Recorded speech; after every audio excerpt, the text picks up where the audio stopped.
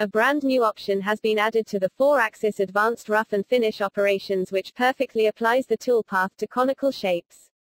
Conical machining can be tricky, and when we came out with our 4-axis advanced machining operations, it helped a lot in the machining of those shapes, but the toolpath wasn't specialized for those shapes, and there were still some drawbacks.